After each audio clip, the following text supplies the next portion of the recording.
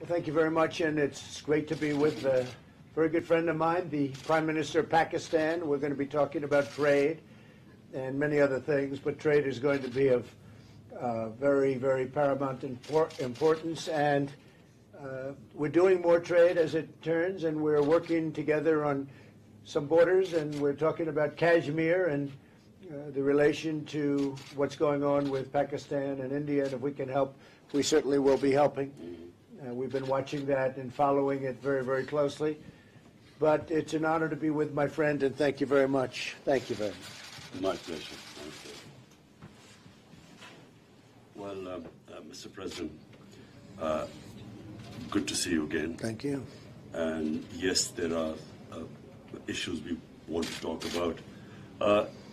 Main issue, of course, is Afghanistan, because it concerns the U.S. and Pakistan. And fortunately, we are on the same page. Both of us are interested in peace there and an orderly transition in Afghanistan with talks with Taliban and the government. And also, of course, India, it is a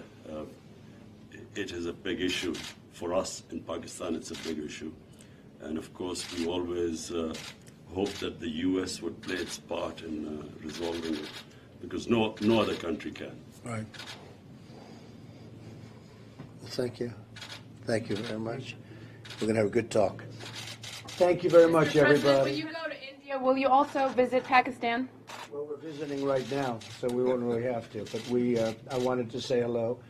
For both a relationship standpoint, we've had a great relationship, and from the standpoint of our two countries, we're getting along very well. I would say we've never been closer with Pakistan than we are right now.